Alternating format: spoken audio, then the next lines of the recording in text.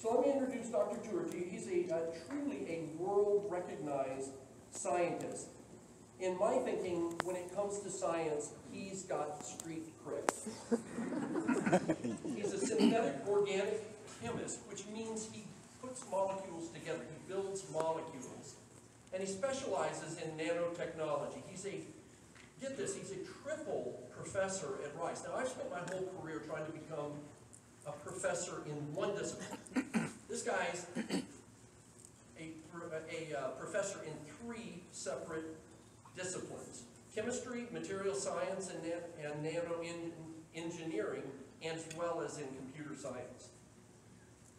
Typically, faculty are judged on the amount of output of their research, and 1 to 2 a year is what's expected of you. Dr. Tour has 700 research publications, and when you spread that out over, if you were, I don't know exactly how long you've been teaching, Jim, but if you spread that out over a 20-year, that's 35 papers per year. And so a phenomenal output. We measure research success by the number of times people refer to our ideas. And Dr. Tour's papers have received, his publications have received about 100,000 citations. He has over 130 patent families, and there are currently 12 companies that are operating today that he founded. He was inducted into the National Academy of Inventors in 2015. He's a fellow of the American Association for the Advancement of Science. When you say things like that, those of us in the scientific community realize, wow, that's really special.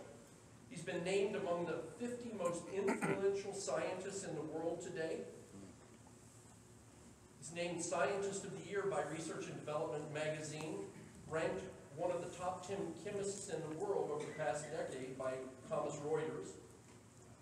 And he's twice won the Rice Teaching Award, the teaching award at the University Teaching Award at Rice, which is no small school, no mean school. Dr. Tour is anything but one-dimensional. He is also a fervent and warm-hearted follower of Christ, and you're going to get a taste of that here in just a second. He is a scientist who fully embraces his faith in Christ. When I think about the people who can speak to this question of whether or not science and faith can go together, I don't think there's a person on the planet who will do a better job of that and has more authority to speak to that issue than the guy that's going to stand up here for the next 50 minutes here in front of you. So, could we all give a warm welcome to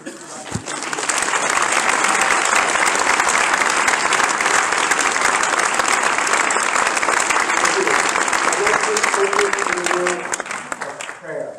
If prayer is not something you do, then just wait. I'll get to the lecture in a moment. Let's pray.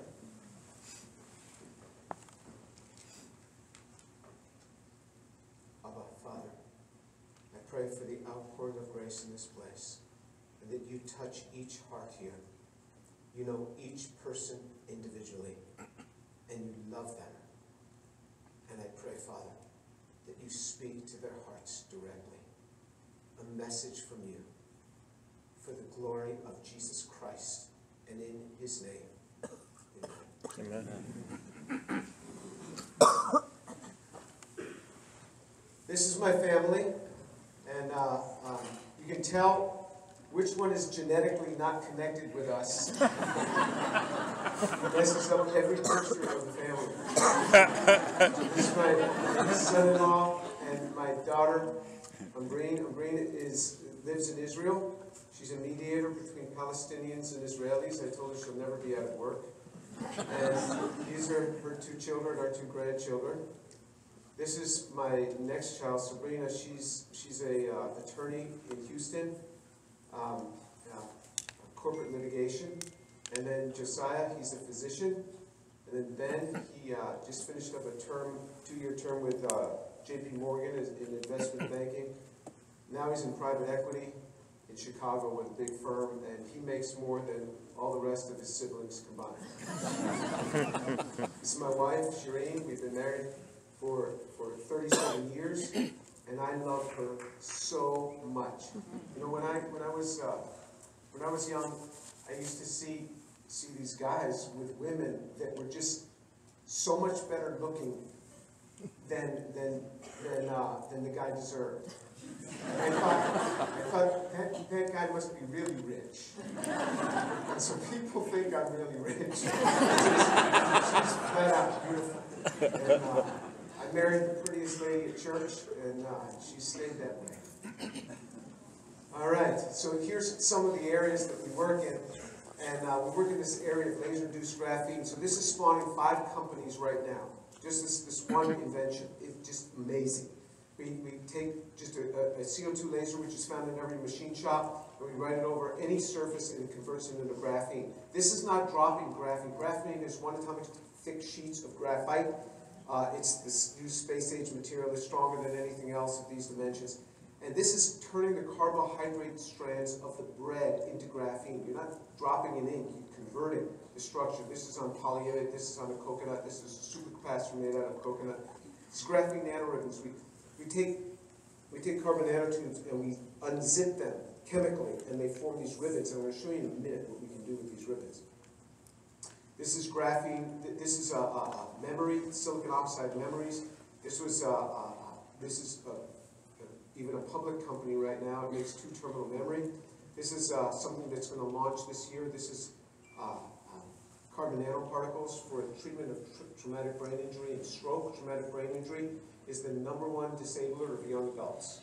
So it's skateboards and bicycles and things like that. And stroke is the #1 disabler of older adults, which is going to be overtaken by dementia very soon. And so it treats all of those. It's just an amazing treatment. We make 3D printing of graphene, all graphene 3D printing. This is carbon nanotubes that are grown seamlessly from graphene. This is for the anodes of new batteries. We also had to develop cathodes because these anodes have 10 times the capacity of a normal anode. So we had to also build a new cathode to run with this. And so that's a battery company now just south of Houston. These are graphene quantum dots. Graphene quantum dots we made from coal. Graphene quantum dots, when we started our work, they were $1 million per kilogram. Yeah, kilogram, $1 million. And we learned how to make this from coal, which is $100 per ton, in one step at 25% yield. Wow. Yes, those are interesting economics. And this is also now a public company. We know how to take plastic waste now and turn it into an absorbent for carbon dioxide. This is a new big company for us that's really taken off. This is flash graphene, where we take any carbon material in bulk by the ton scale and turn it into graphene. It's just going to be in all sorts of building materials. We make these nano cars. These are little cars that have 4 wheels and these motors. You shine a light and this motor begins to spin, but it actually spins much faster than that. It spins at 3 million rotations per second. And you can park 50,000 of these cars across the diameter of a human hair. And we can watch these driving across surfaces. And then we took the same motor, we put a peptide linkage on here. Now we'll recognize a particular cell surface, drill holes into the cell, and kill the cell. We kill a cancer cell. Here's a bacterium. This is a superbacterium. This is one of these bacteria that kills a lot of people every year. 10 million people a year are going to die from superbacteria by the year 2050 if we don't learn how to overcome these things. And so these drill holes right in them. So that's kind of an overview of the areas. Here's this is a rat. This rat has had its spinal cord cut in 2, completely in 2. This is a surgery that was done in South Korea. We gave them our materials, and they put 1 drop in that spinal cord gap, and you stretch it out, do that, and then the nano ribbons, it's 1% solution of graphene nano ribbons and polyethylene glycol, and after 2 weeks, the rat gets up and starts walking again. This is with a completely severed in 2 spinal cord. And then this rat scored an 18 out of 21 on the mobility scale. 21 is optimal mobility. You'll see what this rat looks like now after 3 weeks. But what we're trying to do is make the lame walk, the blind see, the deaf hear, and the poor have the gospel preached to them. But this is after 3 weeks. You see what this rat can do. Scored an 8. Now it's scoring a 19 out of 21 after 3 weeks. And so the brain remaps all the connections through the graphene nanoribbons. So this is a new company, and it's working on optic nerve repair for doing whole eye transplants. And something that's never been done before. And peripheral nerve repair and spinal cord repair. So that kind of gives you an overview. You've seen my family, you've seen a little bit of an overview of the work that we do. So what I want to do is I want to alert students to how you can propel your career. How might you propel your career?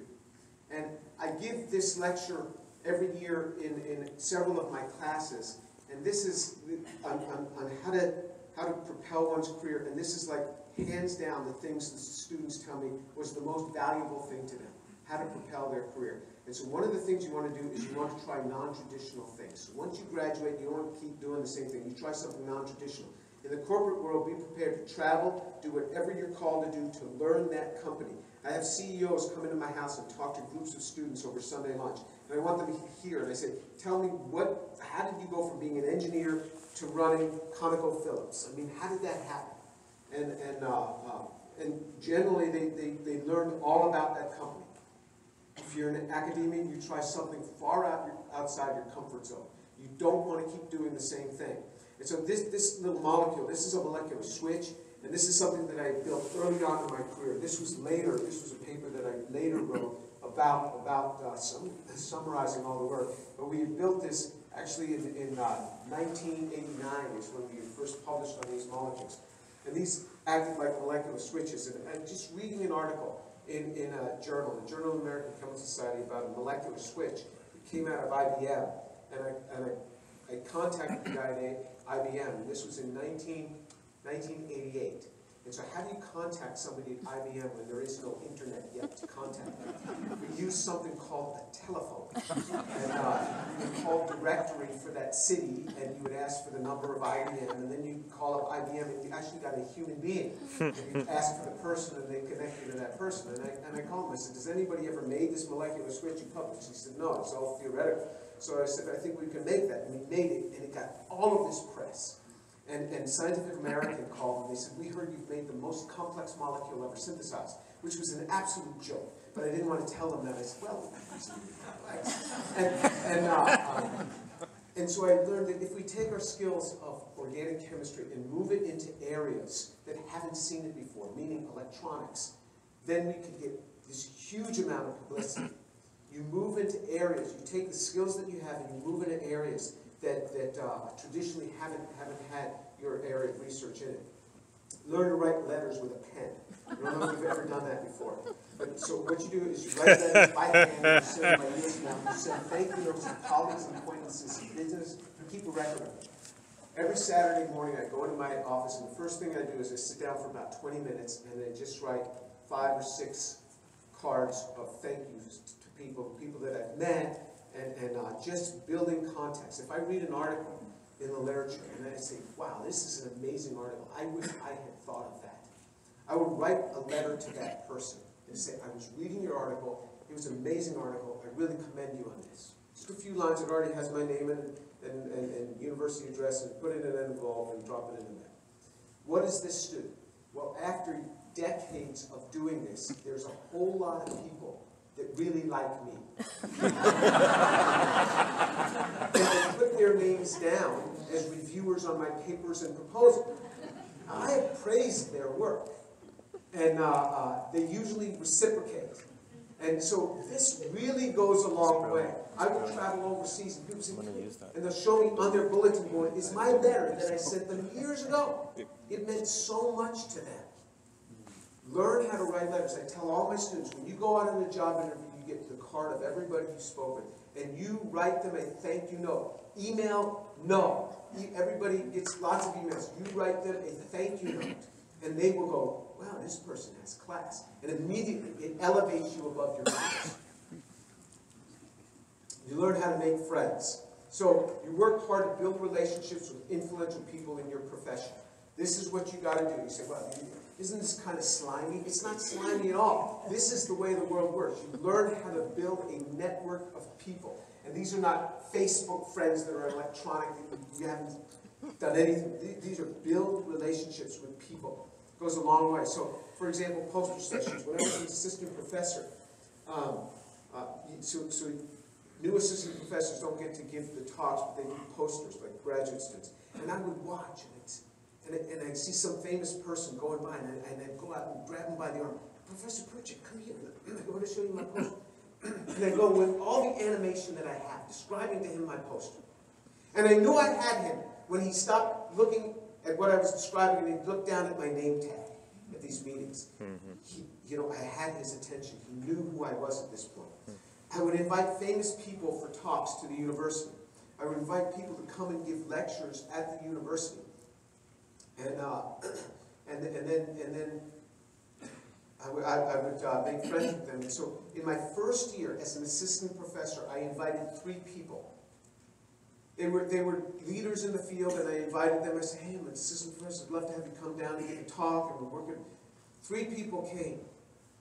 All 3 of those gentlemen that came to visit me that year eventually ended up winning the Nobel Prize in Chemistry. Wow. Now, I would like to think it's because I invited them. Something happened. But it shows you, and so now what I would do is that when you go up for promotions, you need to put the names of people that can evaluate you. I put these guys down. Their names down. I had invited them to, so I'd invite them in for talks. I'd invite key administrators for dinner to the home. First, I'd invite those famous people into my home for dinner. I'd invite key administrators. Assistant professor, I invited the president of the university. And the secretary said, well, he's very busy. I said, I know. Next semester, not this semester, next semester. And if not that semester, the semester after, please, I want him to my home. So the president came over to my home with his wife. He said, I've never been to a home like this. He says, I get invited to big Christmas parties. It's just us. I said, yeah, it's just us. It's my wife, and at the time I just had the 2 little girls, and these are my little girls. My colleagues found out that I was inviting the president over to my home. One colleague said, what are you doing? Why are you doing that? So why don't you first start with the chair of the department, and then go to the dean, and then go to the president? Another colleague said, why don't you dress your kids in rags and say, this is the best I can do on what you pay us. Anyway, he came over, we had a great time, he and his wife. My kids were collecting Starburst candy wrappers. They weren't allowed to eat that much, so they kept giving it to him, and he kept eating them, and they kept collecting them. From that day, he was my friend. Any meeting like this, the faculty, they'd, hey, Jim, he'd give me a thumbs up, and we were buddies after that. I just made friends right at the top. And people were going, how do you know the president? He's been in my home. When I invited program managers, people who fund you in the NSF, and the Department of I'd invite them over my home for dinner. They think we're going out to Renault, into my home. Every restaurant, it blends together after you travel a lot. You don't remember restaurants. I wanted them to come in my home. I wanted them to see my wife. I wanted them to see my children. So that when the next funding round came up, they remembered my children. And you build relationships this way. This propels a career. And I have found, what I have seen with this electronics generation, that young people have never learned what it is to establish and build relationships with people. This is how it used to be done, and it still works. Most of the people that run companies are like my age, and we respect getting a handwritten letter. You stand out. Invited program managers, corporate leaders to my home. I've befriended and shown kindness to secretaries, custodians, maintenance workers. A secretary can ruin your day. Believe me, they really can. I've seen it. So you just want to be, you can be civil, be nice. Custodian. My custodian's name is Maria. I said, Maria, tell me about your family. And she has these 2 boys. I said, well, tell me about your boys. And she'd tell me about her boys and struggles they're having through. I said, are they going to college? Well, they don't. They've got to come in and see me. Bring them in here. I got to meet with your boys. And I met with her boys, and then they came over to my house. And Maria will do anything for me. Anything. Anything's wrong in my office. The light's out. That's not her job. I said, Maria, my light's out. Don't worry, I'll take care of it. And sure enough, there's some electrician coming in and putting in light. Well, my colleagues say, how come everybody's always tending to your offices? I know people. It's my custodian. There was a guy who was under the sink, and he was fixing the sink, and I looked under there and said, hey, how you doing down there? He says, hey, how are you doing? And so we struck up a conversation. He says, you do a job you love, you'll never work a day in your life. I said, that's a great attitude. I like that attitude. He's my buddy. If I got a plumbing problem, I just call my buddy. If I don't put in a work order, my buddy just comes with his wrench and it's done. You befriend people, they really streamline your career. Learn how to make friends. I'm telling you, as students, you can walk around, you see a maintenance worker, they really look up to you like, wow, you're a student in this place? And they're trimming hedges. If you just stop and you speak to them for 1 minute, that will really touch their life. They'll go home, they'll tell their spouse about that. That means something to them. So even as a student, when you address them, it means something to them. You do that, it'll help your career. One, I learned to walk in honesty and proper speech. I had the admonition to change my words and my actions. So in Proverbs 3, verse 3 and 4, it says, do not let kindness and truth leave you. Bind them around your neck. Write them on the tablet of your heart. So you will find favor and good repute in the sight of God and man. You don't let kindness and truth leave you. You work in truth. You be honest, all about your work. So the words that I use, I learned I really have to be careful about the words that I use. I can be really intense and just, and I'm calm now compared to the way I used to be. When I was younger, I was tight as a bamboo string. It was ready to burst. And I would go into these meetings, and God would remind me, don't let kindness and truth leave you. And say, Lord, bind it around my neck. Bind it around my neck. And one day I was speaking with a patent lawyer in New York City, and I had never met her, and there was no internet. This was in like 1989. There was no internet where you could just look up what people look like or anything. I had no idea what she looked like. And I was talking, and I said, we need to do this on the patent. She said, yeah, I'm good at that. And I said, yeah, I bet you're good at everything you do. Whoa. That probably wasn't the right thing to say. There was silence on the other end. And I learned I had to be particularly careful what I say to women in the way that it could be misconstrued. My actions and my words toward women could be misconstrued. I had to be really careful. The things that I do. So, for example, in software, when I started working in as an assistant professor, I got a great computer.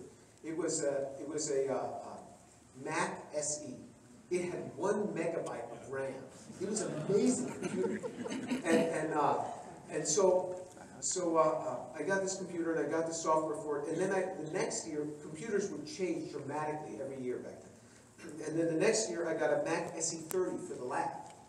Computer for my lab, and that had 30 megabytes of RAM. And then I bought a whole other set of software because I called up Microsoft. I actually called Microsoft. And they said, no, 1 computer, 1 set of software. Back then it was 1 and 1. And the computers didn't talk to each other, so you could easily violate it. But no, I bought another set of software, I bought another ChemDraw, and then another Word package. And then the next year I got another computer for the lab. And I bought another set of software. And one of my colleagues said, what are you doing? I said, well, I'm buying software. I called the companies. They said I had to. It's crazy. Just load it on there. I said, no, you're not allowed to do that. You know what would happen? At the end of the funding year, I would get calls from program managers in Washington.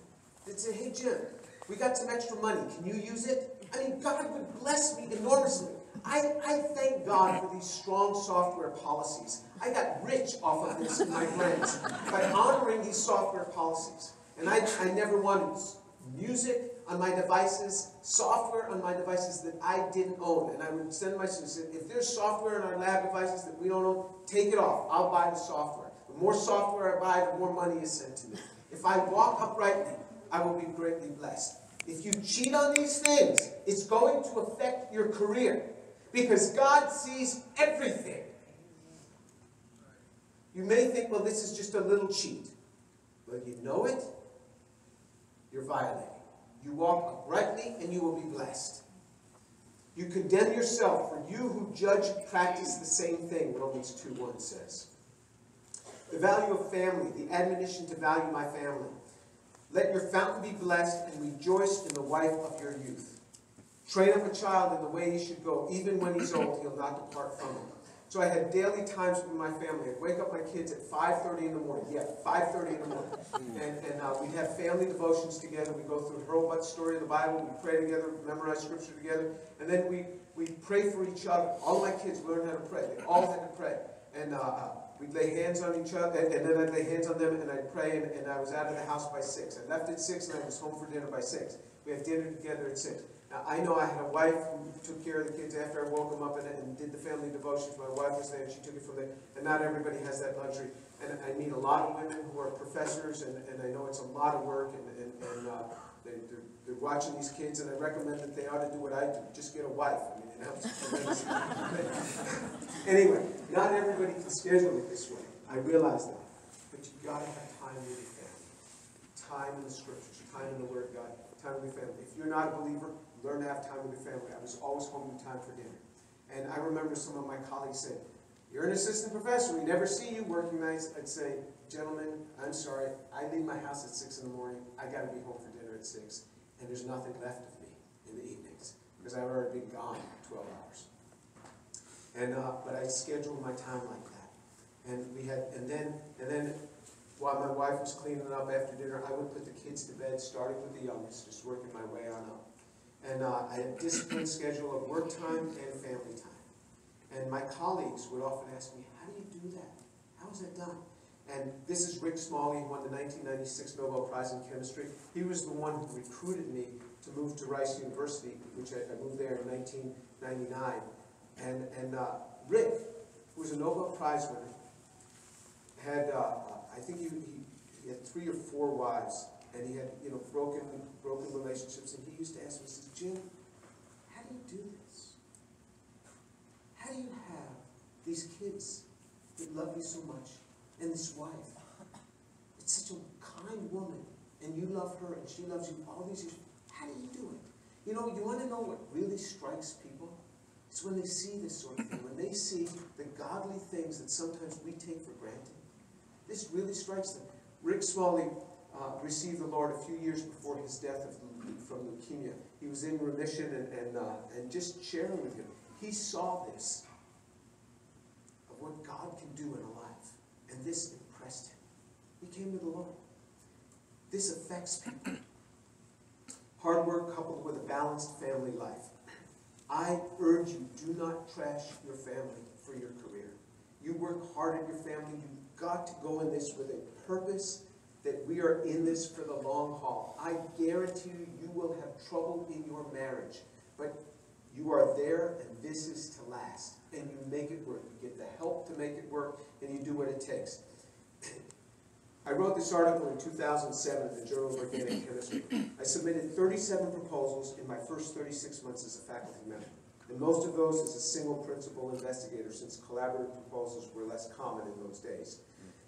In 2007, I was asked to summarize my career. So can you imagine that? In 2007, they wanted me to summarize my career. So they must have thought I was done. But I wrote, because it's true, 37 proposals in 36 months. I worked very hard. I know what hard work is. And computers weren't like they are now. So I would type, and I was so happy I had a word processor, and I didn't have to use the typewriter for this thing. And I'd leave spaces, and then I'd print that out, and then I'd go into ChemDraw, draw these structures, and then I'd cut them out, and I'd paste them in. Cut and paste had a real meaning. That's what you had to do on your proposals. And then you tape down all the edges so that you could photocopy it without leaving the border there that would show up. And then you make copies of that, and you run off about 14 copies, and then you check every page to make sure they were all there. And then you put them in a package and you mail that to the National Science Foundation. Wow. Yeah, that's what you had to do. No last minute at 4:59 hit upload. No, it wasn't there. You had to plan on these things, and then you had to fill out all these forms that you had to fill out. And there you got a book to do this, and you tear out the page, and you use a typewriter, and you type on the forms. One of the forms was, "Do you maintain a drug-free work environment?" And I'm thinking, who would ever say no? I mean, who would ever say no? No, I don't. No, we take drugs around here. Don't give me the drink. And I guess that's the test, right? Anyway, the forms never made sense to me, but I had to fill all those out as well. And then I've had lots of papers rejected. Yeah, I've had a lot of papers accepted, but it's hard work getting a paper accepted. And so I've had lots of papers rejected. I've had lots of proposals rejected. And so here's one of the things that I wrote in that paper. On the days of receiving a declination of funding letters from the NIH, sadness certainly followed. I would always call my wife Shireen because she was repeatedly there to reassure me of my self-worth. And my children were still there to call me Daddy. Hence, I endeavored to dwell only momentarily on the harsh, sometimes even unnecessarily personal comments of the reviewers. My family saw me through this thing. My wife was always there. And on the down days when I came home all beat up, after reading that this proposal that I had worked so hard on was not funded, and the reviewers just trashed it and trashed me and said, you know, I remember them writing, this is like the proposal that we would expect from a graduate student who's never worked in this area. It was a little bit harsh to the assistant professor. And she would always say, I know you're going to be able to do it. You are going to succeed. I know you can. And I'd look at her and I'd feel like, yeah. And she was there. And my kids would just come jumping on me. Nothing affected them. And I thought, life's okay. I'm going to be all right. I'm going to recover from this. I urge you, do not trash your family for your career. You work at this thing because they will be the best support to you throughout your career, the best support. Is there a prescription for thriving? Is there some way that you cannot just maintain, I mean, really thrive? Well, the scripture says this in Psalm 1, how blessed is the man who doesn't walk in the counsel of the wicked, nor stand in the path of sinners, nor sit in the seat of scoffers. But his delight is in the law of the Lord, and in his law he meditates day and night. And he will be like a tree firmly planted by streams of water, which yields its fruit in its season, and its leaf does not wither, and in whatever he does, he prospers. You're going to say, well, he's preaching prosperity. I just read the scriptures, all right? Take that up with God if you got a problem with it. I just read. It says the man is going to be blessed if he does what? If his delight is in the law of the Lord, and in his law he meditates day and night. You meditate on the word of God day and night. The scriptures put it two ways, every day and day and night. It talks very little about reading and mostly about meditating, which is slow, pensive, deliberate. You open up the word of God. You say, Lord, speak to me through this passage. Speak to me. And I start in Genesis chapter 1. I read through to Revelation 22. When I'm done, I start again. I've been doing that for over 40 years. And I say, Lord, speak to me. And I start reading where I left off the day before, and the Lord speaks to me.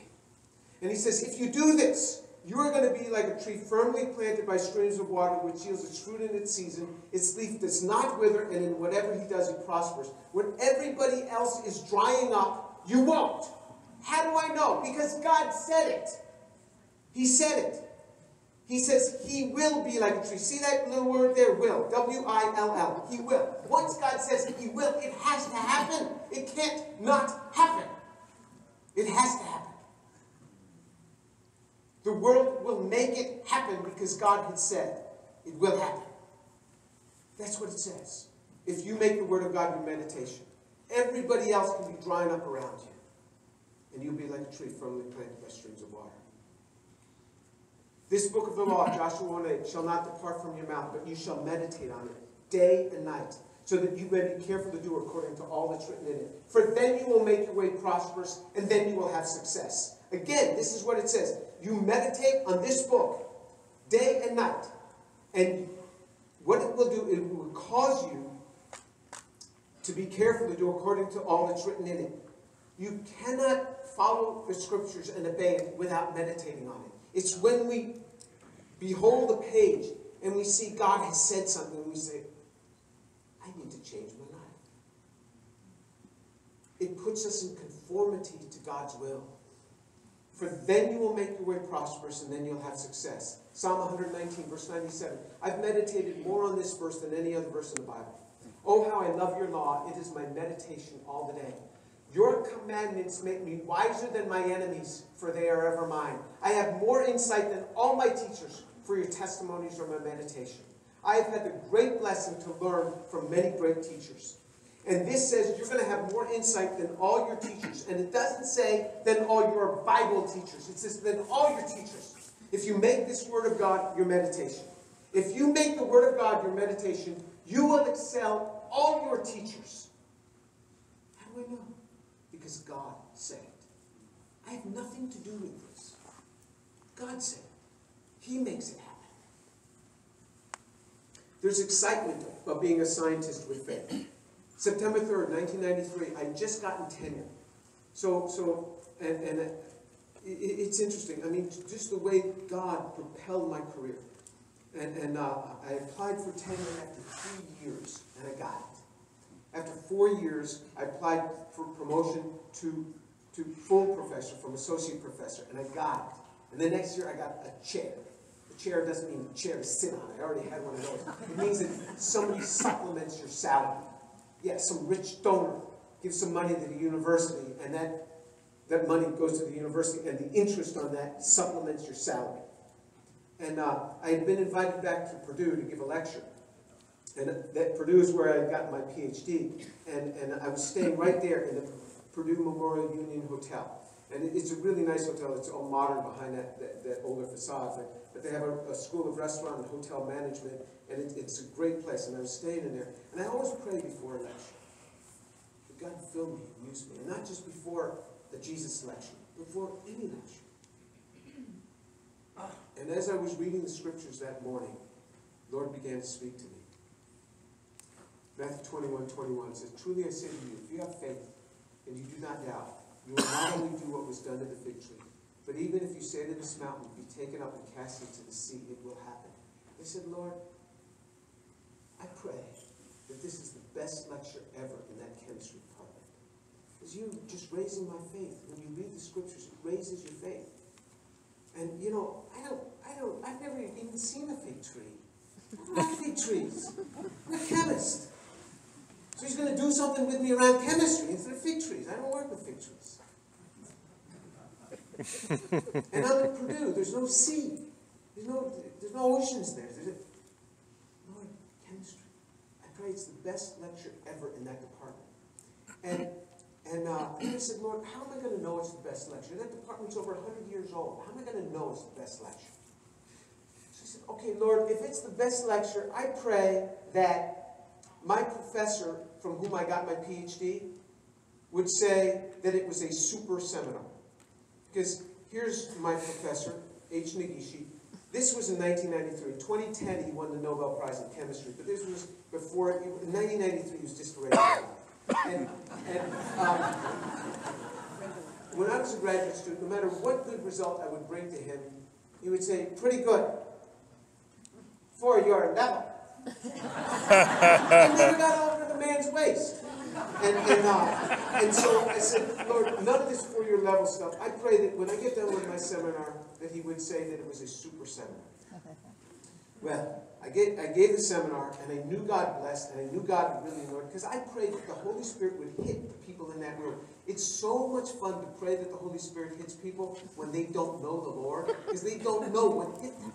And I gave that seminar, and that man was sitting right on the end row, right on the end, right? And he stood up. As soon as I got done, he stood up, he went, super, super! Just like a machine. No way. Wow. Lord, you did it. You're the best.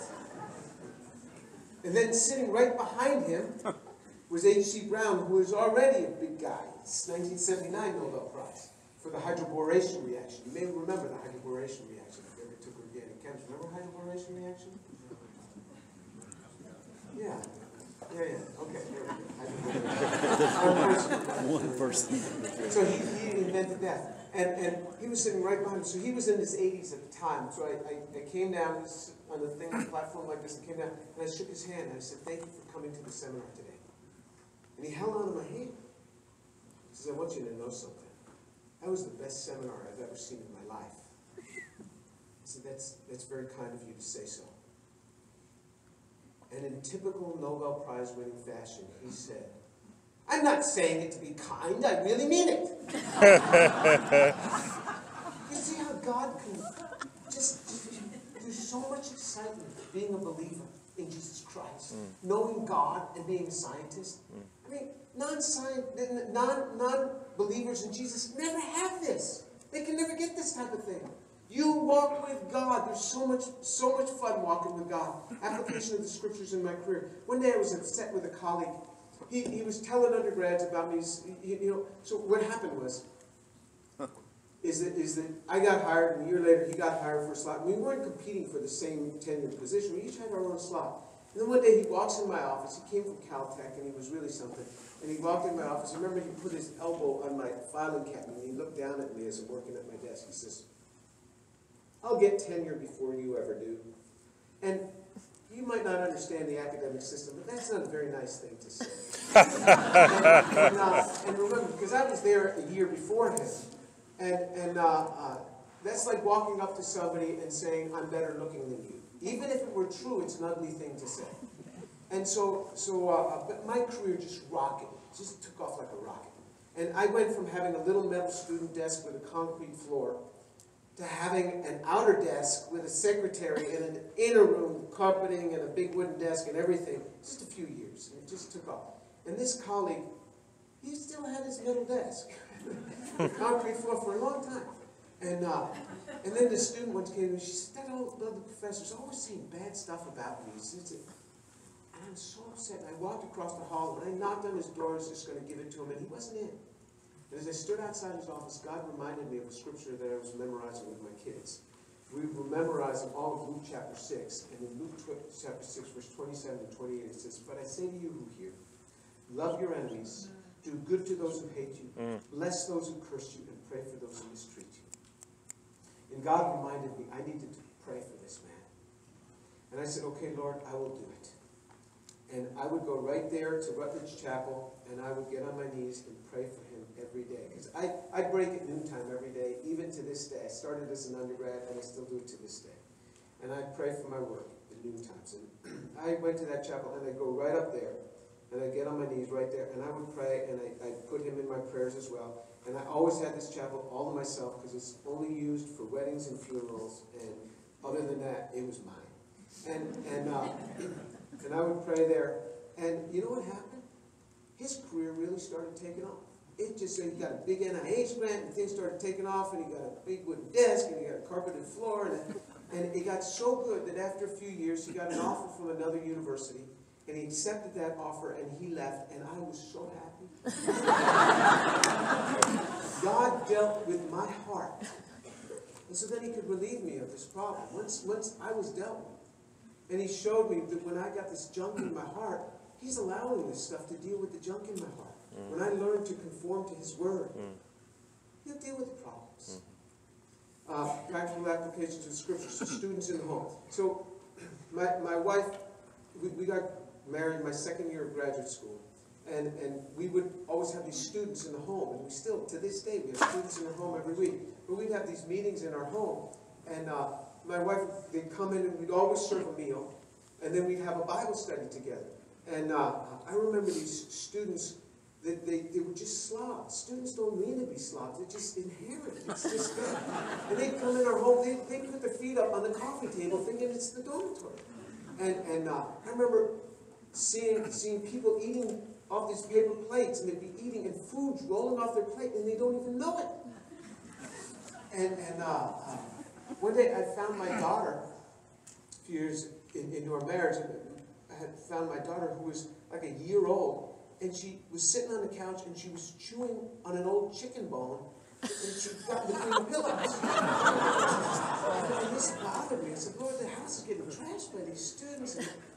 And I started praying about this every day. Every day I started praying, and then the Lord gave me a verse from Scripture. I was just reading through the Scriptures, and this is what I came upon. "Where no oxen are, the manger is clean, but much increase comes by the strength of the ox."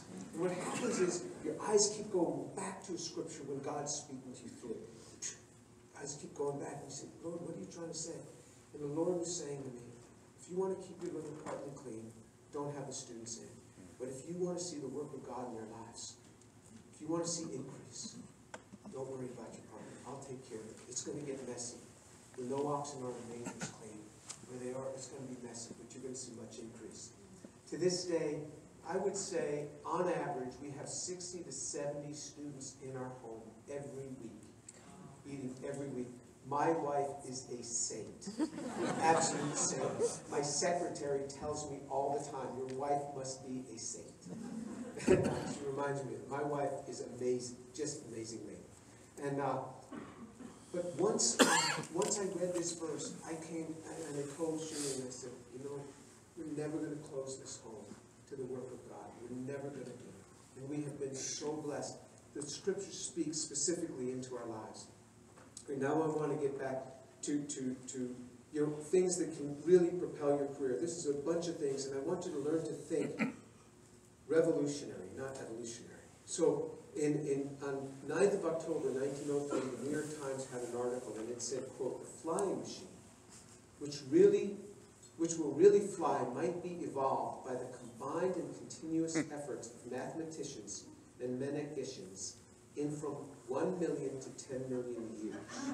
This is the New York Times, the great authority of the New York Times. It's going to tell us, 1903, how long it's going to take to build a flying machine. Same day, formal round, 9th October 1903. We started assembling today. It's so easy for people to say why something can't work or why your idea must be a failure. It can't work. It just can't work. And the movers and shakers, unless there's something contra thermodynamics, unless you're trying to violate a law of thermodynamics, I mean, give this thing a try. At least try it. You might succeed. You might succeed in this thing. And it's so easy to be a naysayer. Students propose these things and professors sit back and critique it. Well, that won't work because of this.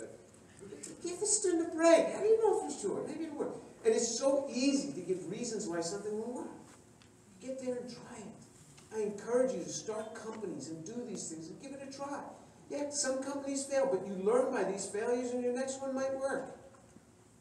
Creativity. The Bible tells us where creativity can come from. It says, "See, I have called by name Bezalel, the son of Uri, the son of Hur, of the tribe of Judah. I have filled him with the Spirit of God in wisdom, in understanding, in knowledge, and in all craftsmanship."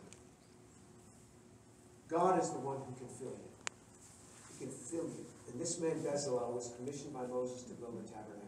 It says later on in that chapter, he could work in gold, silver, and bronze, not just one metal, all three. He could work in stone cutting and stone setting. He could work in woodwork. He could work in fabric perfuming, in perfuming. The guy was amazing. If you would learn to pray and say, "Lord, make me creative like Bezalel. Make me creative like Bezalel." I pray this almost every day. Lord, make me like Bezalel. Make my students like Bezalel.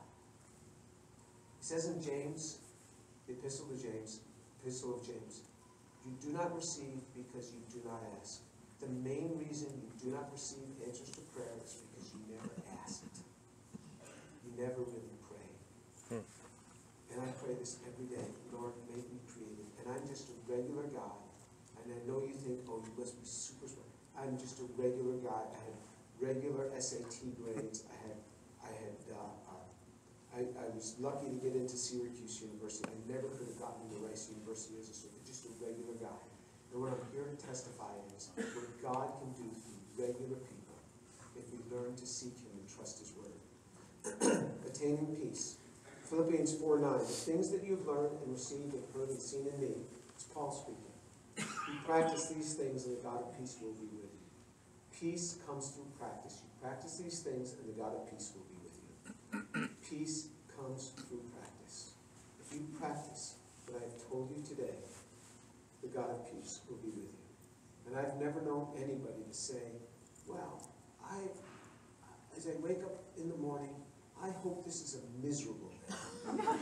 Really, just no peace at all. Well, everybody wants peace. How do you get it? The God of peace will be with you when you practice these things. I want to close in telling you the story of how I came to faith in Jesus Christ. How did I come to faith? I'm Jewish. I was born a Jew, raised a Jew in New York City, just outside New York City. just north of the city, and in a secular Jewish home. And I went to college, and I was in the laundry room August of my freshman year, and I met a young man in the laundry room, and I said, he was on the Syracuse University football team.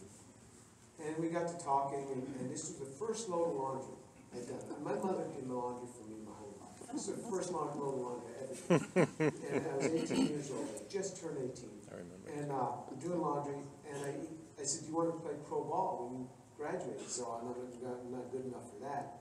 So what do you want to do? He says, oh, like lay ministry. I said, I don't know what lay ministry is. He said, sort of like a missionary. I said, missionary? There's no missionaries today. Missionary? We got TV. This is 1977. Just beam it in there. Why do you need missionaries? He said, I'd like to give you an illustration of the gospel. I said, okay. So he drew me this picture. And this was before computers, before PowerPoint. Well, we had computers. We didn't have computers like this. I just used a PDP-11 in high school. You don't know what that is, but the ticker tape. It's a tape that had holes in it. That was your program. You come in and feed in that tape. Your program would load. Use the old IBM code also. Remember to use the old IBM code. We left all vowels out just to save bits. You wrote all your words without vowels because you could kind of figure it out without the vowels. But you were just saving bits because bits were expensive. But anyway, put people on one side, God on the other, and he said, sin separates us from God. He had me read this verse, for all have sinned and fall short of the glory of God. And I looked at him and I said, I'm not a sinner. I said, I'm not a sinner.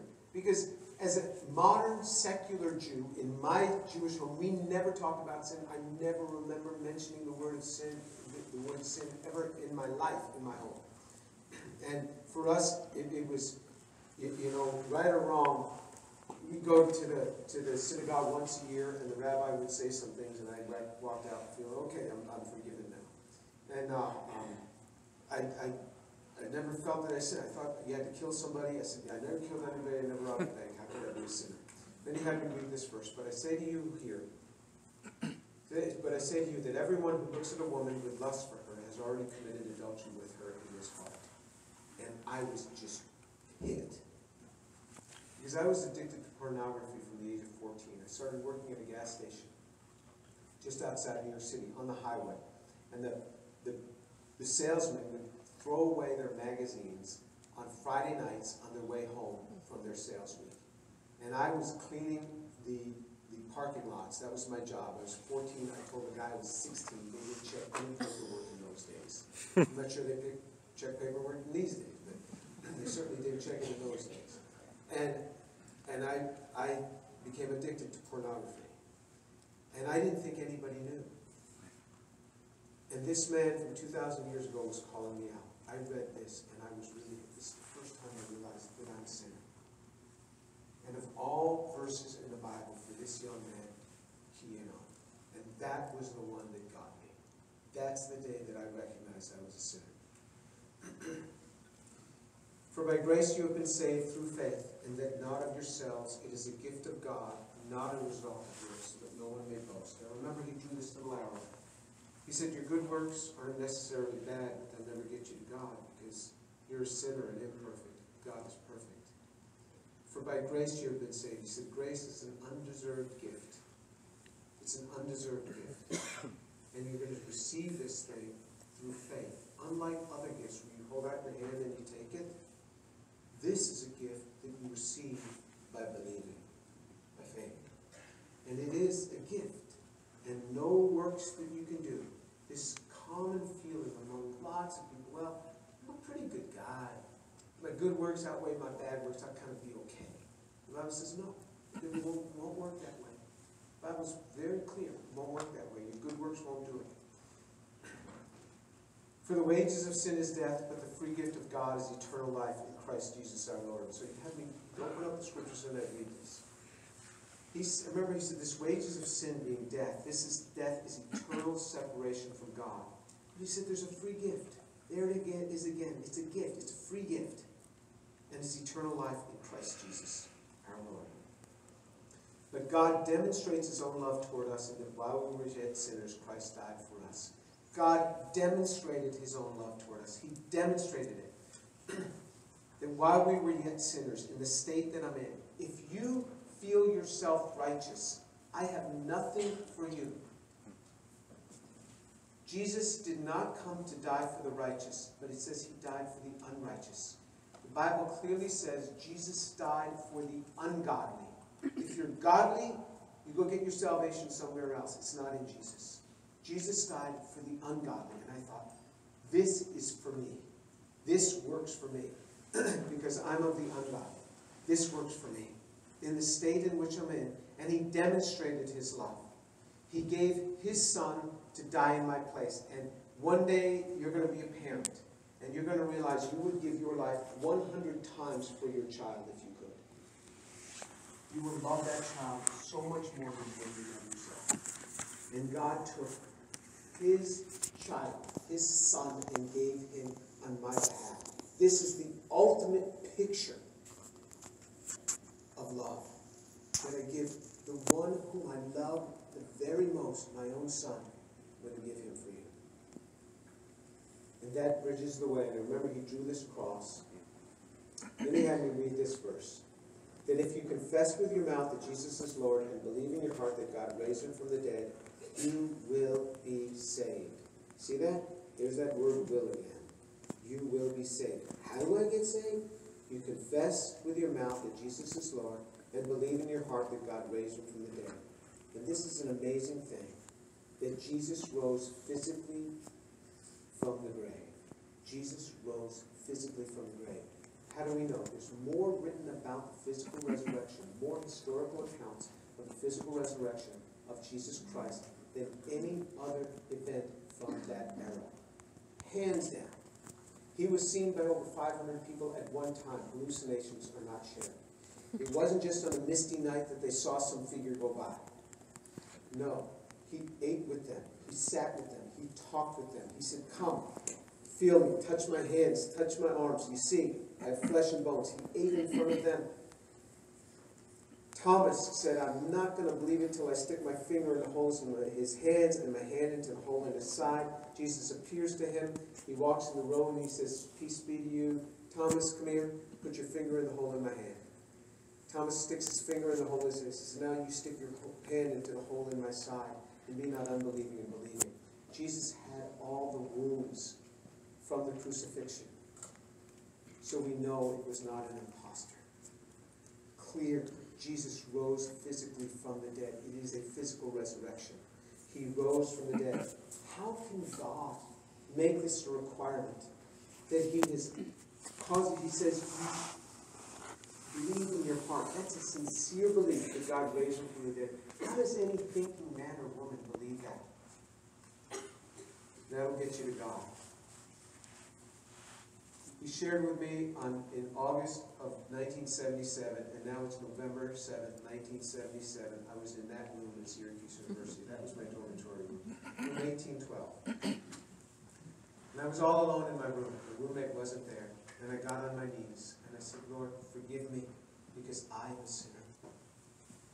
This burden of sin that I was carrying from knowing that I was just engrossed in pornography. And I couldn't look at a woman without thinking lustful thoughts. It was just, and I asked God to forgive me. And I felt this immediate sense of forgiveness showering in upon me. And then all of a sudden, somebody was standing in my room. And I was shocked. And I looked. And I couldn't see anything, but somebody was standing right there. And then this love just being poured out upon me. And I just started weeping like a baby. I have a problem. I don't weep easily. A friend will die, and I don't even cry. I don't listen to God's will. And something's wrong with me. But that day, I was just crying and crying. Because the love that was being poured out, there was no judgment. I wasn't afraid of his presence. He was just kind and just pouring out love. Finally, I composed myself. I didn't tell anybody. Here's this Jewish kid from New York City. What am I going to say? I don't even know what to say. And I remember walking out on the floor after a couple of weeks. The guy said to me, the guy who had shared with me in August, he lived on my floor. He said, Jim, have you accepted Jesus in your heart? I said, I think I have. Why do you ask? He said, you haven't stopped smiling for weeks. Something happened to you that day. I said, I asked him, how can I keep this sense of closeness to God? He said, I've talked to people who drift away from the Lord, and I asked them, were you reading your Bible every day? They say no. And I've talked to people who always remain close to the Lord, vibrant relationship. He says, I asked them, do you read your Bible every day? They say yes. And I said, that I can do. I can read my Bible every day. So for over 40 years, I've read my Bible every day. And I've read this over and over again. This is the last slide. Even I, am the one who wipes out your transgressions for my own sake, and I will not remember your sins. God comes to you today, and he says, I'm going to wipe out your transgressions, and I will not remember your sins. God chooses not to remember them, which means he's not going to act upon it. And he says, I'm the one who wipes out your transgressions for my own sake. What does that mean, for my own sake? I liken it to this. If one of my sons went to jail, I would go right away and bail out my son. And even if my son said, Dad, no, I deserve to be here, I would say, maybe so, but you're my son, I'm bailing you out. We'll deal with that later, I'm bailing you out. For my own sake, you're coming out of jail. God says, for my own sake, I'm coming to you. Some people think they're not worthy of such a forgiveness. And so God says, for my own sake, I'm doing it. Because I love you so much, for my own sake. I beg you today, I beg you, come to Jesus today. If you do not know him, the word of the cross is come. Come to me. Jesus says, come to me. I urge you today, come to him. I beg you today, come to him. I don't want to see you go from this place without knowing Jesus. This Lord whom I love so much, I want you to have the same experience. I want you to have the joy in your marriage that I have. I want you to have the joy with your children that I have. I want you to have the joy in your career that I have. I want you to have the joy in your relationship with God that I have. I want you to be able to pick up the scriptures and just feed on this like it's your food, your life, like I have. Come to Jesus this day. That if you confess with your mouth that Jesus is Lord and believe in your heart that God raised him from the dead, you will be saved. It would be unfair of God to expect an educated person to believe in the physical resurrection unless he made it entirely possible. I speak with almost only educated people. It's rare that I speak with an uneducated person, just because I work in an academic environment. And I see generally at least one person a week coming to the Lord, anywhere between 1 and 5 a week. And these are all educated people. They're either undergraduates at Rice, or graduate students, or postdocs, or professors, or physicians from across the street, medical school from across the street, in the Texas Medical Center. And I am always amazed because I see educated people go from not believing in the resurrection to believing in the resurrection over a 10-minute conversation. And the only way that I can explain that is this: that God has placed the truth of the resurrection on your heart already. It would be unfair of him to call us and to believe something so incredible as a physical resurrection, something that we've never seen nor anybody we've ever known has seen, unless he's already placed that truth on your heart. He didn't make this easy. He didn't say, just believe that Jesus loved the little children. No, you got to believe that he rose physically from the dead. I am going to pray. As I pray, I want you to pray with me. Pray with me. Inviting Jesus into your life. I urge you, do not go from this place. Don't say, I got to go home and think about this. You don't have to go home and think about this. Psalm 119 verse 60 says, I made haste and I did not delay to keep your commandments. When it's a commandment of God, make haste to do it. God commands us. 1 John 3:23 says, and this is his commandment, that we believe on the name of his Son, Jesus Christ, This is his commandment to you. Do it now. Don't go from this place.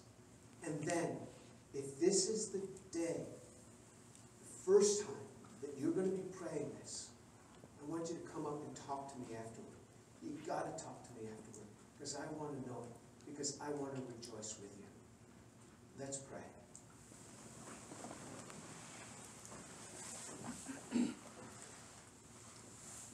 Pray aloud with me.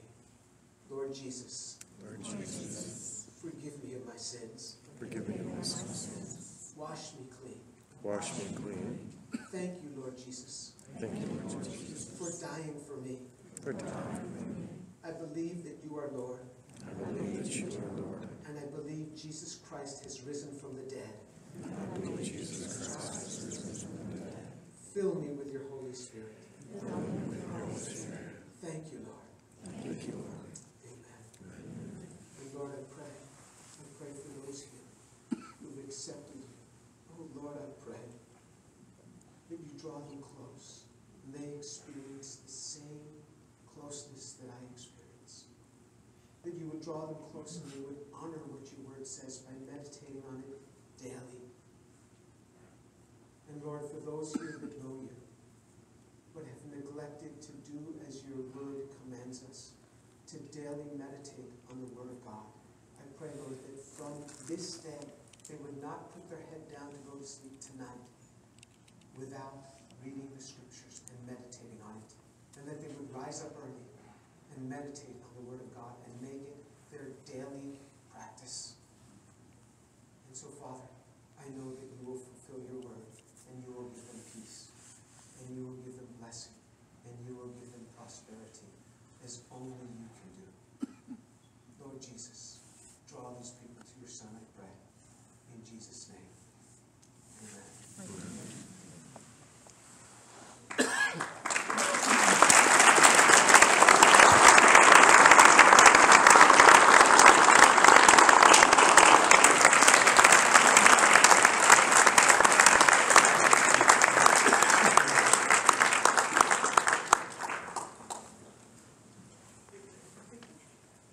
Don't run off yet. Let me tell you what's coming. You may have noticed those cards on your seat. I forgot to tell you what to do with them, but it seems like several people have already figured that out. And that is, if you have a question for Dr. Tour, send it to the phone number on that. We won't be able to have an unlimited number of questions, but I already have several people who have radioed in some questions. And as I was reading them over, I was thinking, Jim, that some of them are tough questions. So instead of going for the easy ones, I'm going to pitch the tough ones at you here in just a minute. But also, just to let you know, after this is over, there's going to be a reception for Dr. Tour next door in the Shoto room, which is across, just directly across. There will be a room there, and I believe Campus Ministries have some food that you can enjoy. And if you'd like to visit with Dr. Tour, you can come in there and be able to visit with him until he runs you off, or somebody else, some security. You have security tonight? Okay, well, then you're on your own. So, anyway, what I'd like to do is I would like to read the questions that have already been sent to me.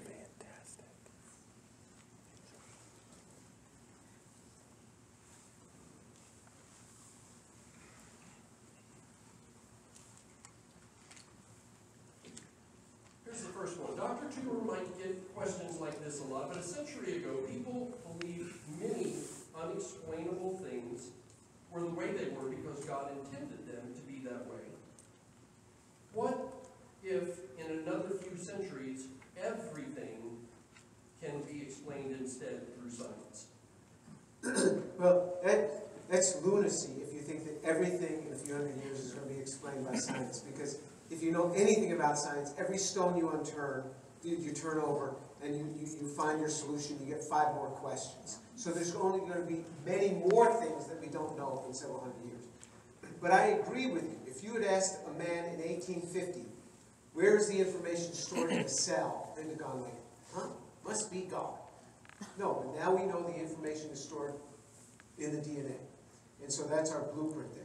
So there's many things we don't know that later on we know. Well, bib, whoop, so what? So there's going to be many things we don't know now, and we're going to know that later. So what does that mean? It's just, and then when I study science, I see something new, and then I say, wow, God, that's how you did it. It's amazing. And there is a naturalistic explanation for this. God did it this way. He stored information in the cell. And if you really know a lot about cells, you'll understand there's a ton more information that you can store in carbohydrates than you can in DNA. A ton more.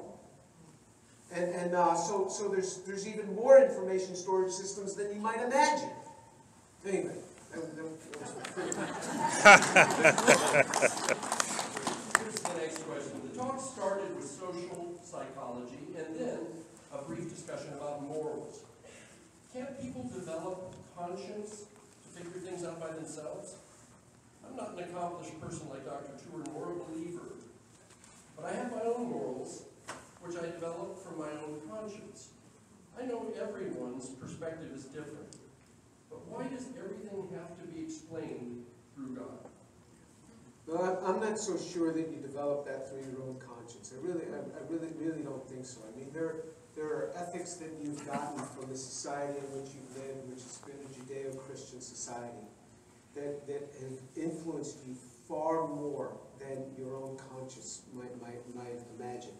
So we have all been greatly influenced by this Judeo-Christian ethic. When you look at societies that don't have this, you see the treatment of children, you see the treatment of women, and you see the treatment of your fellow person as being much, much different than probably the way you would have developed. And so I think we have so much to be thankful for the Scriptures. Now, whether you embrace the Scriptures as the very Word of God, every word in the Scriptures is the spoken Word of God, as I do, is another issue. But the things that have been written in the Scriptures have influenced you. Because if you are here in Tulsa, Oklahoma today, you've been deeply influenced by this. And I'm not saying that you have to do anything. You do whatever you want.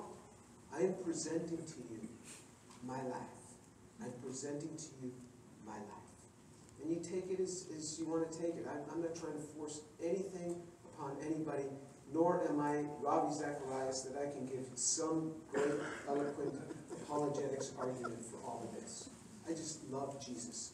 If you have a question about science, I'll do my best to do it. If it's about chemistry, if it's about other sciences, I'll let somebody else answer it.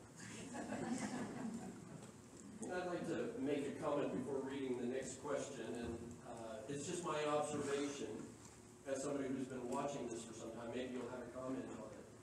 But I find that there are a number of really top-shelf scientists who are also ardent believers. I've got books on my shelves. One that comes to mind, Real Scientists, Real Faith. And it really speaks of top-shelf scientists who do have a faith in Christ. And I found kind of an interesting theme, and that was none of them thought their way to God. None of them sat down and really intellectually came to a relationship with God. But like yourself, almost every one of them had an experience that really changed their lives. You have a comment about that, or? Yeah, I mean, some people think, oh, well, you really, so all your studies drew you to God. No, I mean, I was hit with, I'm a sinner. And I knew I was a sinner. And I prayed, and the presence of God came upon, it came into my room, and it just hit me, and the Scriptures have fed my life. This was not a deep intellectual pursuit. I'm not saying that can't happen, but I'm saying it's rare. It's rare. I know even Rick Smalley, Nobel Prize winner, sharing with him, and something hit him in the heart. Something hit him, and people think, oh, it must have been a great intellectual thing. He was a Nobel Prize winner. No, I saw it with my own eyes. The Holy Spirit comes and He impresses Himself upon the heart. The truth of the resurrection is already there. And so I mean, most of my experience, it's not been an intellectual thing. I've heard experiences where it is, but that wasn't that way with me. This question, science isn't faith-based, it's fact-based. Nothing is true until proven and could be replicated by others to get the same results. That's how science research works. Faith isn't measurable. Because of faith, a person's perspective could be entirely influenced. What's Dr. Tour's perspective on this? I wouldn't say that you couldn't be more wrong, but it'd be hard. Science, there's so little in science that we can explain well. Okay, smart person, tell me the origin of life. You've got to make 4 classes of compounds. You've got to make your amino acids, which are going to build all your proteins. You've got to make your carbohydrates. You've got to make your nucleic acids, which can form your DNA, RNA, and your lipids. We have no idea how any one of those classes could have been made on an early Earth. No idea, and especially in chiral form. None. None. If you have those 4 classes, now you've got to hook them up. How do you hook up amino acids? How do you do this cleanly? No idea on an early Earth. How do you now assemble a cell? Even if I gave you all the components to now assemble a cell, where are you going to get the code for the DNA? Remember, just hooking up nucleic acids is hard to do. Look at a DNA synthesizer, all the different blocks. We have no idea where life started, how it came about. Where's the science in that? Where's the fact? Fact. Where's the fact? Describe to me energy. What is energy? Very hard to describe even what is energy. How do you have evolution of a complex system? How does one complex system change into another? And all you get from biologists is storytelling. Nothing has been shown. Nothing has been shown in evolution of a complex system, nor is there even a valid proposal other than some waving of hands of storytelling. There is so much in science that is based on faith. So much. That's why I say it would be hard to be more wrong than what you're suggesting. Now, as far as based on faith, the scriptures, there are eyewitness accounts. There are eyewitness accounts to things. We put people in the electric chair. We inject them with chemicals that kill them based on eyewitness accounts. That's how you prove things in a court of law. There's something which is called a historical proof. People see things and they report it. That is a proof upon which you build things. There's many things you cannot put under a microscope. Many things. And this is fact-based proof. This is facts where people are reporting this. So you're wrong. Dr. Tour, I wish you wouldn't beat around the bush.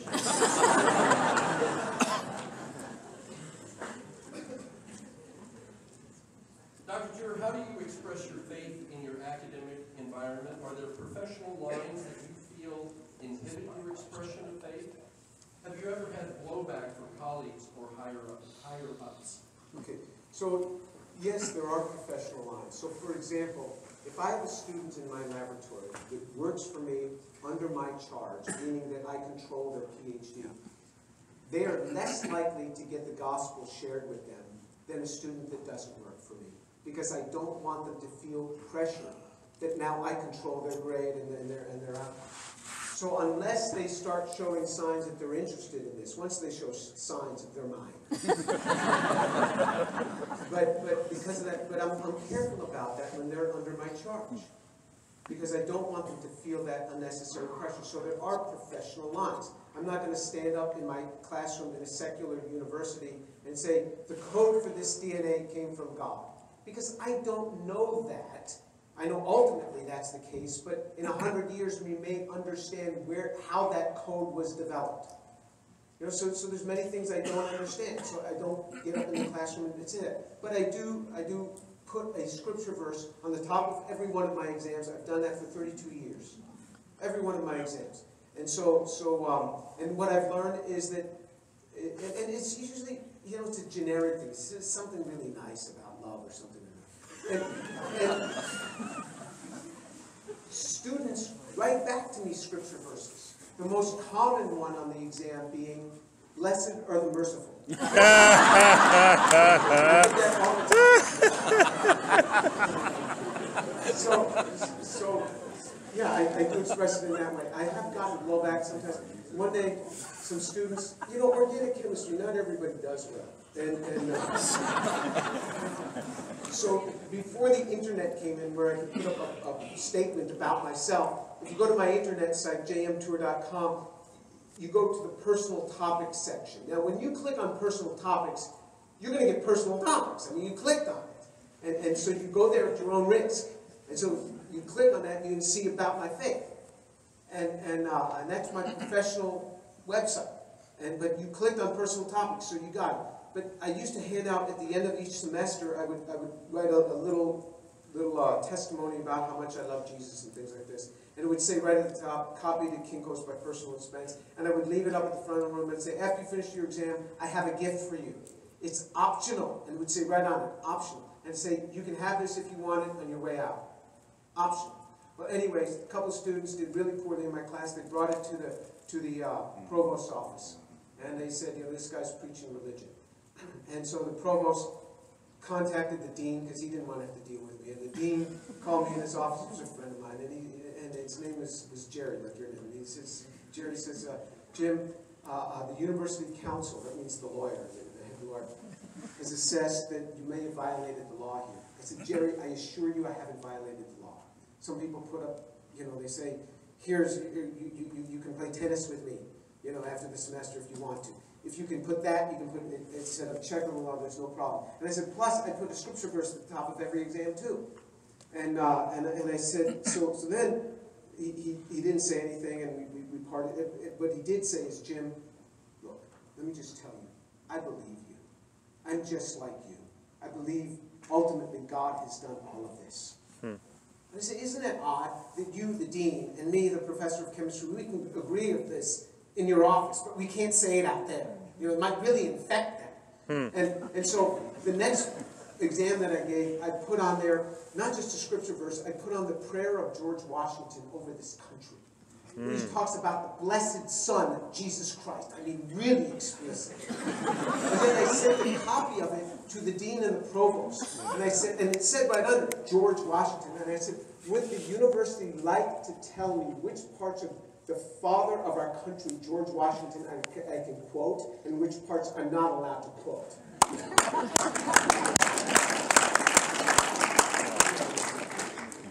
And then the university council said, I don't think you broke the law.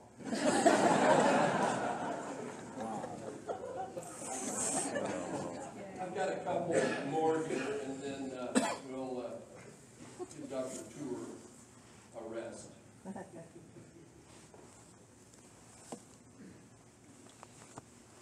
Reason is the preamble to faith. Could you explain as an intellectual how you came to justify your faith? I tell you, when Jesus walked in my room, and I experienced this with God, I can't explain that. But since then, I have studied the resurrection. I've studied historical accounts of the resurrection. I've studied the writings of the resurrection. And they are just so tight. If you went to YouTube and you just did James Tour Resurrection, you would see a YouTube video that I did on the resurrection. Just looking at the scriptures themselves and the veracity of the claims and how it matches up, how it should perfectly be. The synchrony between the four gospel accounts of the resurrection. And so there is a lot of reason in this. I came to the Lord because of a personal experience. It wasn't a rational thing where I was working through equations and I was working through documents and, leaning over, wow, look at that document. Yes, it must be. You look at the structure of DNA, it does not say Jesus Christ was here. It's not that. I didn't have that. It was a personal experience. Since then, I have studied this and looked at it, and my faith has grown more and more and more because of the evidence that is there. This is an evidence-based faith. Christianity invites you to examine this. It invites you to examine the resurrection. Examine it. There are no curses around this. If you investigate the resurrection, your firstborn child will die. Your wife will go blind. There's none of that. Investigate it. Paul tells us in 1 Corinthians chapter 15, he says, this person saw him, and then this, and this, and this, and this, and this. Investigate it. Ask them. He says, ask them. Most of them are around alive today, Paul was telling the Corinthians. Ask them. This is unlike any other faith. There's no taboos. He says, investigate it. It is clear. They welcome investigation. This is a wide open study. Wide open. And this is why any academic scholar in any department of religion, anywhere in the United States, whether they be Hindu, Muslim, any academic scholar will indeed confess that the disciples of Jesus sincerely believed him to have risen from the dead. You can read his writings and you can see. You can read the writings and see that they sincerely believed him to have risen from the dead, and that's why they died for this. It's very different. I believe Jesus Christ to have risen from the dead. I never saw him in the flesh rising from the dead. I am willing to die for my faith, for what I believe. But the first century apostles did not die for something they believed to be true. They died for something they knew to be true. They knew the resurrection to be true. So for example, 2 of them were flayed alive. That means they were tied down to the ground and the skin is peeled off. You'd think if they knew this to be a lie, they would say, hey, psych, we took his body, I'll tell you where it is. Another one was boiled in oil. Another one was crucified upside down. These were gruesome deaths. They died for something they knew to be true. Nobody dies for something they know to be a lie. They never would have set the resurrection at so high a barrier. This is what you have to do to be saved. This is what it says. You have to do this to be saved. If they were just trying to build a new religion, they would say, all you have to do is believe Jesus was nice to children. Okay, I believe that. No. You got to believe in your heart. That means in your heart, the very depth within you, that he's risen from the dead. That's how strongly they knew this to be true. I don't even know if I answered the question. That's the only track you did it that. Okay. I'm touched by this question. My son has tuberous sclerosis, which affects the way he talks and learns. Is it possible that the same type of process that helped the lab rat in the video could help the TS brain form healthy connections to abrogate the damage caused by tuberous sclerosis? Well, I would sure hope so. First of all, let me just say, I'm so sorry for what you're going through. I'm a father of 4 children. And any parent looks upon their children and says, I would much rather bear that disease, that pain, that hardship myself than to see you, my child, go through this. So I'm very sorry for what you're having to go through. What we are developing now is many years away from the clinic. Normal time from the laboratory to the clinic, normal average time is 14 years. And so it takes a long time to get to the clinic. So I don't have an answer for you right away. I would have to study that more to see if this could work. We have thought about using the graphene nanoribbons to stimulate connections within the brain. We have thought about that. We've never tried it. We've only done it on spinal cords, peripheral nerves, and optic nerves. And we're actually seeing optic nerves refiring. And if we can get that to work, we can really do whole eye transplants. I mean, it's never been done. I'd have to study that disease. I don't know anything about it. And may God help you. And that's all I can give. Really good questions keep coming in. Dr. Tur, starting at November 7th, 1977, when did you inform your family of your acceptance of Jesus, and what type of response did you receive? I informed them shortly after that. I didn't keep it a secret. I informed my mother and my father and my cousins, and I informed everybody. I mean, you'd say this in the Jewish family, all you got to do is tell what. and everybody knows. you know, they weren't praising the Lord, I'll tell you that.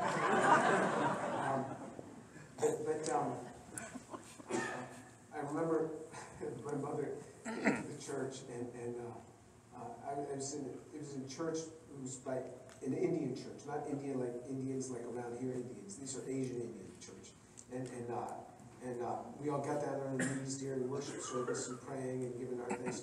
And my mother was sitting there and just weeping.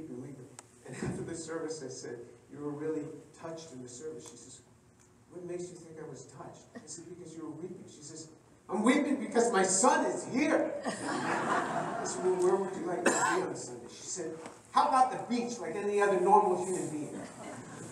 And, you know, this is a Jewish mother. She's just going to be sincere. What she feels.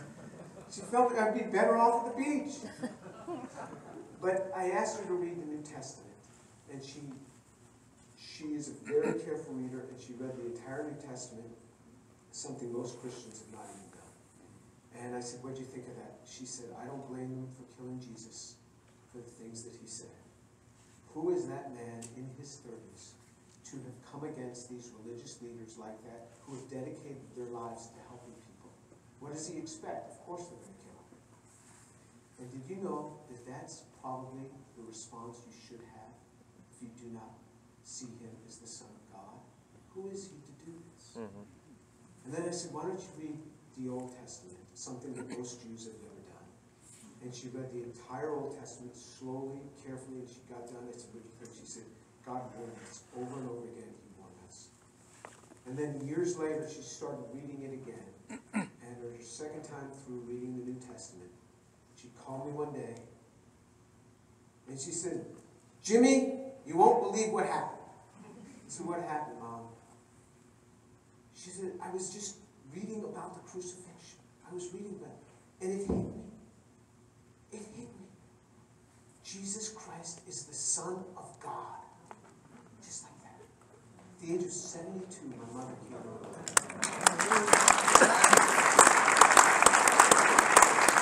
And then the next week she called me. She said, "Jimmy, you can find any damn thing in the Bible." I said, "What have you found, Mom?" She said, "It says husbands should love the wife of their youth." I said, "Yeah, it says that." I said, "You should tell Dad." And she says, "I told your father what it says." And I heard my father saying, "I know all that already."